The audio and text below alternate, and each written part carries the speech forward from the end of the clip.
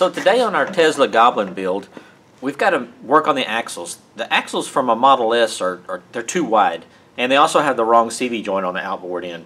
It's got the wrong splines. It just doesn't fit. So what we really need is we need an axle that has Model S on the inboard side to plug into the drive unit, and then on the outboard end we need to have Chevy Turbo CV joints that'll work with our bearing hubs. And it also has to be shortened. It's about 2.675 too long. So we're going to pull off the CV joint, the outboard CV joint off the Model S axle, and then we're going to cut it off, and then we're going to remachine it to accept a Chevy Cobalt Turbo CV joint.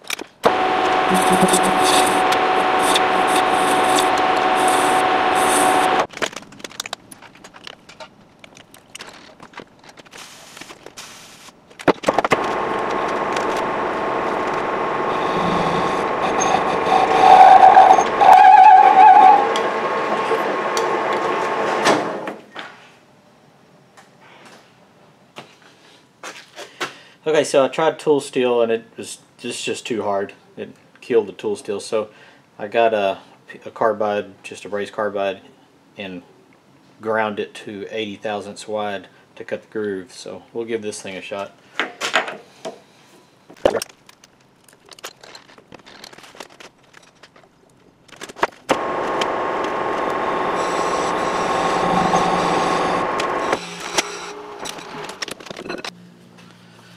So we've cut the end of it off, 2.675 from here to here, and then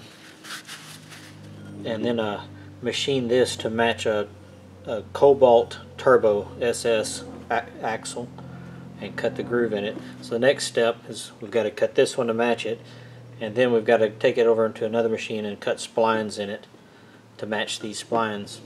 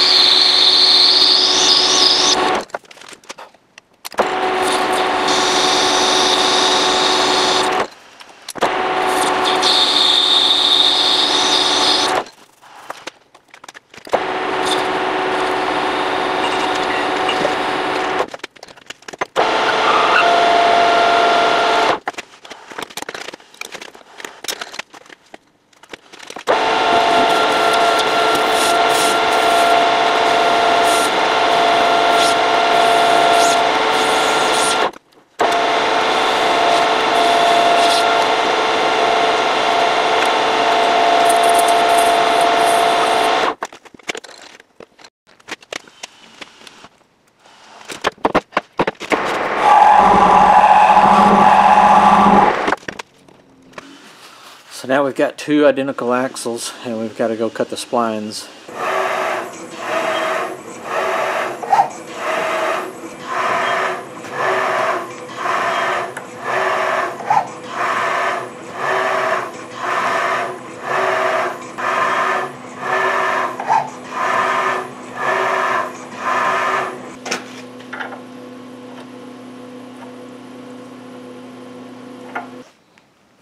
Well, we finished our splining. Turned out really good. And now we just got to reassemble.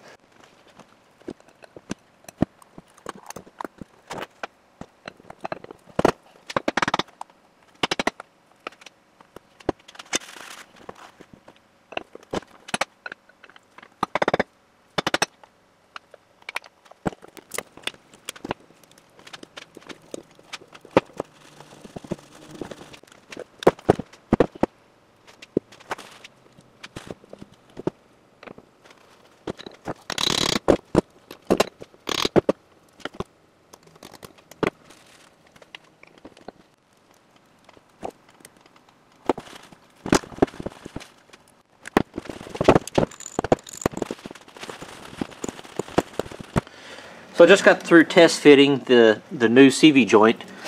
That's the Tesla Model S drive unit and Tesla Model S CV inner CV joint, and that this half shaft or axles out of the Model S, and then out here, this section right here is where we replaced the CV joint. That's all Chevy Cobalt turbo.